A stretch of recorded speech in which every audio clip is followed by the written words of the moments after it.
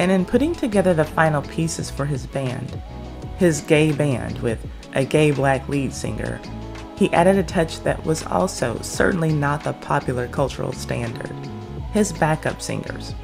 After Sylvester had just auditioned two tall, thin, leggy blondes, in walked Martha Wash to audition for her shot. She was black, she was fat, and her vocals blew Sylvester away. His question to her was, "Do you know another woman who can sing as well as you and who is as big as you?" Yes, she knew the woman. Martha Wash brought Izora Rhodes back to Sylvester, and the two ladies got the gig. Sylvester had his backup singers who he named 2 Tons of Fun. They are part of his legacy to dance music, and I will get to them in a follow-up video. And here we are, as promised. I love that Sylvester took a chance on these two women. In retrospect, it seems completely logical that Sylvester would have wanted these women to sing with him because, well, they could sing very well. But in the world of pop music, singing is never just about singing. Beyond selling a sound, it is about selling a look. Women who looked like Martha Wash and Izora Rhodes rarely found major success outside of Christian music or gospel music because of the way that they looked. But these two women did find success in the popular music world, first as 2 Tons of Fun, then later as the Weather Girls. Though most people who will tell their stories will say that they were one-hit wonders, they were able to ring out more than one hit. But even though they were more successful than people would give them credit for having been, they were not as successful as they could have been, and I think that 90% of that has to do with their weight, because they were certainly not lacking in talent. Let's explore their story and take a look at the music industry and the role that beauty politics plays in it. If you like these videos about your favorite and most scandalous celebrities from yesteryear that make the Ty Said What Ty Said channel a time capsule for the culture, subscribe and hit the notification bell so that you can know every time I upload one of these videos or every time that I live stream, and comment "I subscribed" in the comment section so that I can say hello to you. Now, on to why you are here. Before Sylvester introduced us to 2 Tons of Fun, the two ladies were singing in gospel groups and choirs in California's Bay Area. Galveston, Texas native Izora Rhodes and San Francisco-born Martha Wash met when they were young. Martha Wash attended a Church of God in Christ, which was just an alley away from the Baptist church that Izora Rhodes was attending.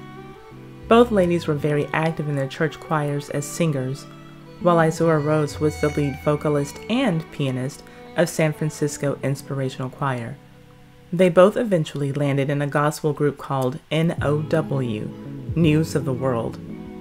While performing part-time in News of the World, Martha also worked as a secretary for UC Hospital, while Izora worked as a bartender and a nurse assistant. She also worked as a piano and vocal teacher. In February 1976, Martha Wash took a step that would change the trajectory of their careers. She auditioned to be a backup singer for Sylvester. By the way, I made an amazing video about him. If you haven't seen it, you can see it here. Anyway, Sylvester was so impressed with Martha's vocal performance that he asked her if she knew another woman who could sing as well as she and who was equally large. She did know such a woman, and that woman was Izora Rhodes. Martha brought Izora to audition for Sylvester, and the rest was history. Sylvester called the two of them 2 Tons of Fun. The ladies had their first rehearsal with Sylvester in a Volkswagen, driving across the Golden Gate Bridge on their way to a gig. 2 Tons of Fun debuted on Sylvester's self-titled third album, Sylvester, released in 1977. The duo sang backup vocals on the album's singles Down, Down, Down and Over, which charted at number 18 on the Billboard Dance Chart. In 1978, Sylvester released his 4th album, Step 2, which also featured the 2 Tons of Fun background vocals throughout the album. Dance, Disco Heat, the album's lead single which featured the 2 Tons of Fun, peaked at #1 on Billboard's dance chart and became their first #1 single on that chart.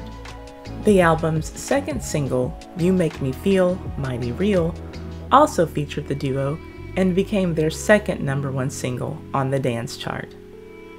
In 1979, the duo secured their own record deal with Fantasy Records. Much to Sylvester's disappointment about their newly scored record deal, the duo began performing in fewer shows with Sylvester. In the same year, 2 Tons of Fun sang background on Sylvester's live album, Living Proof, one of their final performances together. Fantasy Records released 2 albums by the duo, 2 Tons of Fun and Back At Ya. The pair's debut included dance floor hits I Got the Feeling, Just Us, Do You Wanna Boogie Huh? And Earth Can Be Just Like Heaven. But for these women who had been singing practically since they could walk, and singing very well at that, why did it take them so long to secure a record deal of their own, especially if not having talent wasn't the problem? Can we not ignore the elephant in the room and have a quick, frank discussion about weight in the music industry? The fact is that whether we're talking the 1970s or the 2020s, women who are singers must first gain approval for their physical appearance before they are even judged based on their talent. If you can, and I think that you'll be able to, will you write in the comments section 5 women singers who look great but can't sing well? Go for it. Now, I realize that everyone's taste is different, but just humor me. I'll be very surprised to find any overweight women on any of your lists. Knowing this can make one wonder just what percentage of the talent industry is really about talent. Let's look at Jennifer Hudson as an example. Her voice really hasn't changed much since her days at American Idol, but do you recall how she became worthy of attention after she dropped several pounds from being on her Weight Watchers diet? We can pretend that her drastic weight loss had nothing to do with her newfound place in a better spotlight, but we'd be disingenuous in doing so. To drive the point further, you've already answered my question about thin, attractive women who can't sing well, but manage to have successful singing careers. Now answer this question. Who are 5 fat women who can't sing well, who have had successful music careers? I'd be very surprised if you can name even 1, let alone 5. All of that to say, perhaps Martha and Izora could have gone much further in their music careers had they been considered to be physically attractive by popular culture beauty standards. It's sad enough knowing that the ladies never got the success that their talent warranted, but to add to that, the ladies also had problems with their fat and jolly images. See some things that they had to say in this Ebony magazine article from June of 1981. Now, I'm just going to read a few snippets of the article, but if you want it, you can definitely find it online. I'll start here. Quote from the article, "The women have gotten as much mileage out of being hefty as Jane Kennedy has out of her looks. Although they declined to reveal their exact weight or age, apparently it isn't a big deal to either of them. Quote, my weight has never hindered me. I played basketball and football with my kids when I weighed 370 pounds, says Mrs. Armstead, throwing back her head in laughter. But I knew it was time to go on a diet when Sylvester had to sew 2 sheets together for me because it was the only thing I could get into. Miss Wash, the younger of the duo, says, the question isn't how I cope now, but how would I cope being a small person? I've been heavy all my life. See how the writer is basically saying that they are as fat as Jane Kennedy is pretty, and that is the cause for their success? And can we get to the sentence about the ladies declining to reveal their exact age or weight? Why on earth would someone's weight be a question? And later in the article, we are told that it's their sizes and not their voices that make an impression on people, when the article reads, quote, but the tons don't need to open their mouths to make an impression. All they have to do is walk out on the stage, as they did recently at Berkeley Community Theater near San Francisco. End quote. And here, You will see that Izora is completely aware of her size and even self-conscious about it, but these are issues that are not typically discussed when we're reading a write-up about a music artist who is not fat. One of her quotes in the article says, "When you are really big, and you know you are big, you don't want anything that calls attention to the bulges or curves," says some mother of 7 children who isn't always concerned about putting on makeup and wigs. "When I step off that stage, I'm just plain mama. I like it better that way." And here we get to the most frank part of the discussion about their weight. The article reads, "Despite their reputation as 2 jolly fat women, the 2 tons would like to lose some weight. Carrying around their tonnage, as Wash jokingly refers to it, is not, they know, good for their health.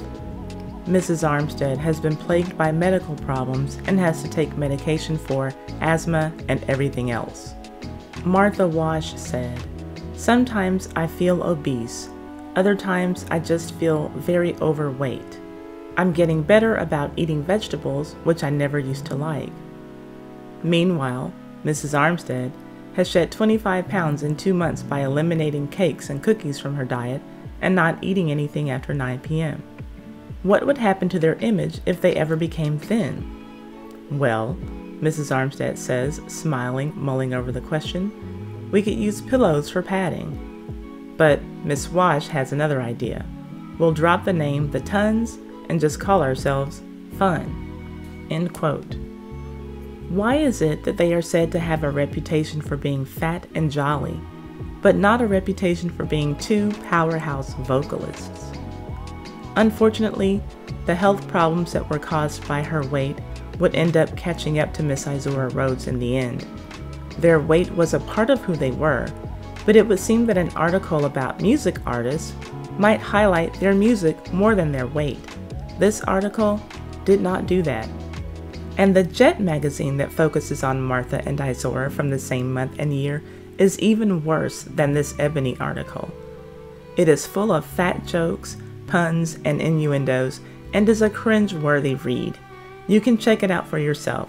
You will find that this is not an article praising 2 amazing singers. This is an article about 2 fat women. And if you tell me that this article is written for anything other than high comedy, I'm calling you a liar.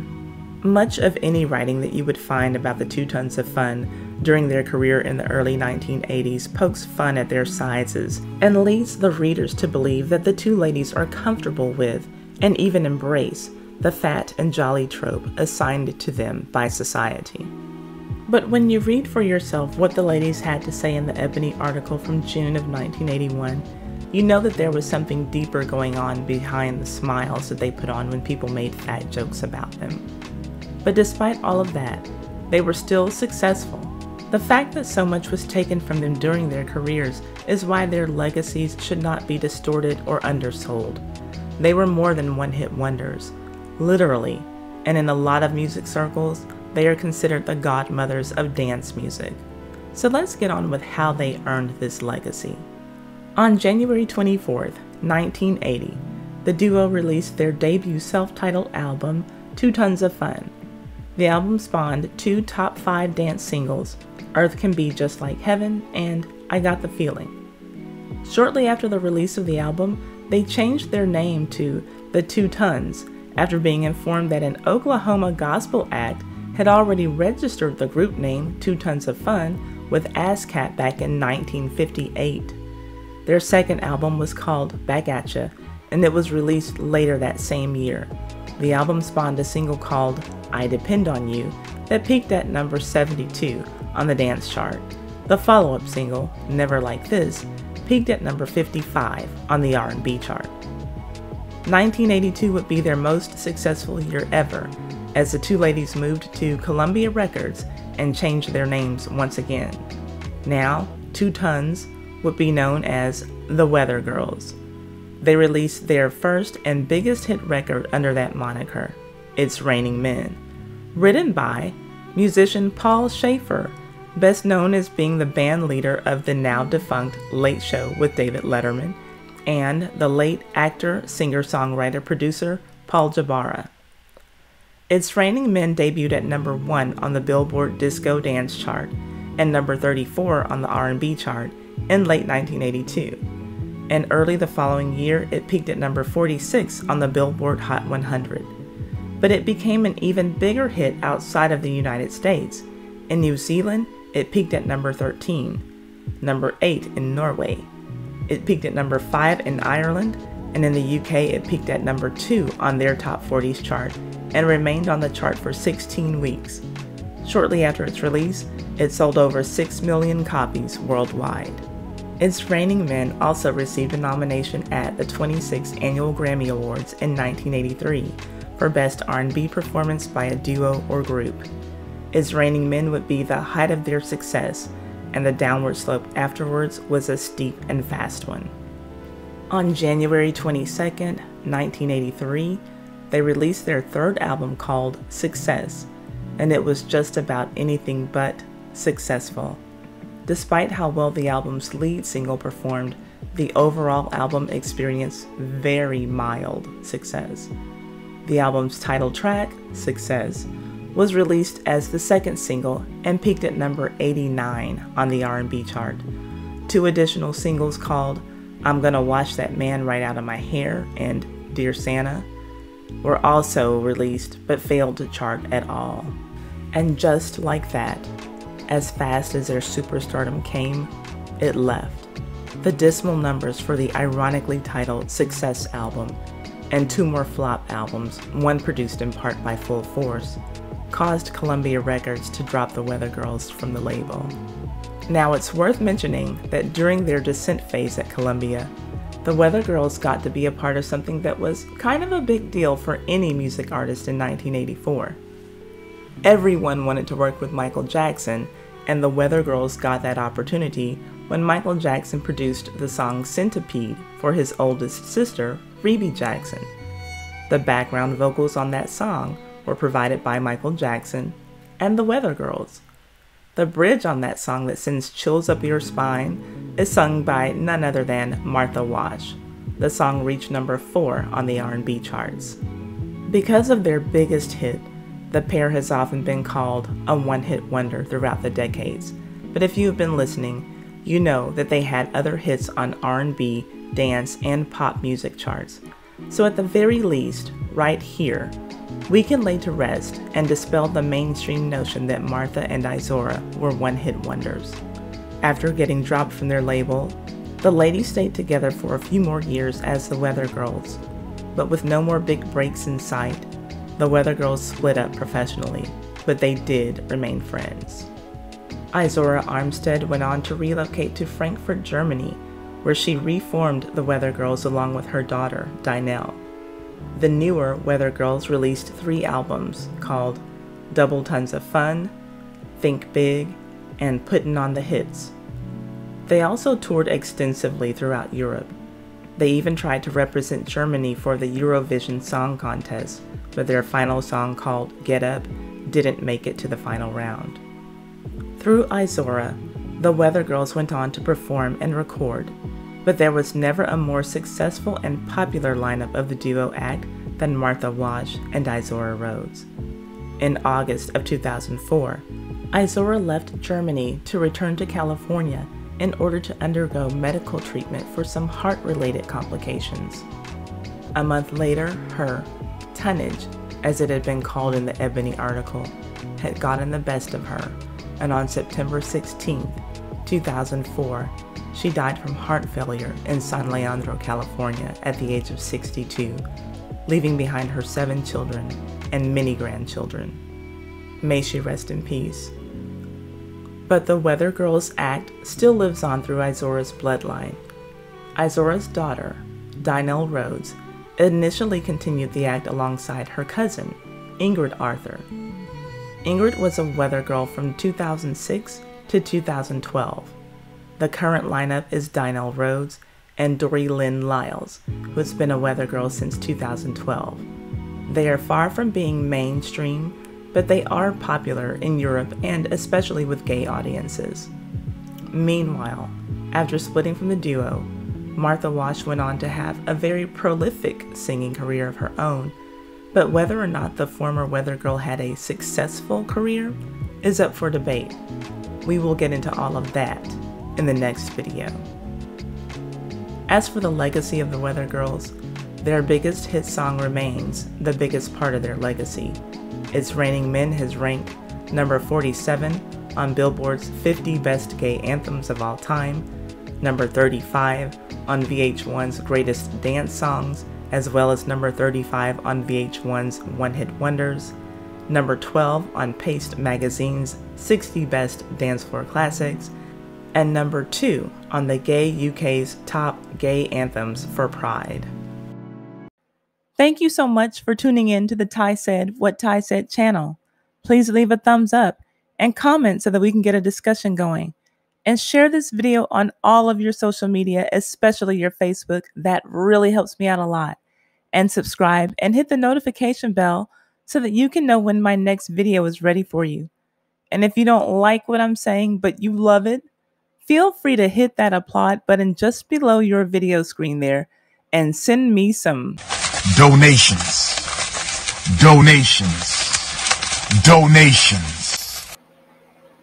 Yeah, baby. See you on the next video.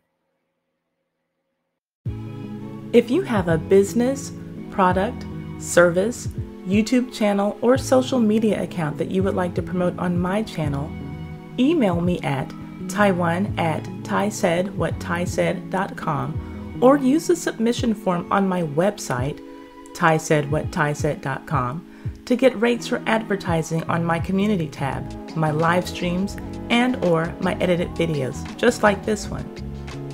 Now, this video started with a promise, and I'm ending it with a promise. To new channel subscriber Lisa Willie, congratulations on winning your earrings from Nisi's Etsy company. By the time you hear this, your package will already be on the way to you, and I hope that you enjoy your beautiful earrings, and I hope that you enjoy your time here on the Ty Said What Ty Said channel. See you on the next video, everyone.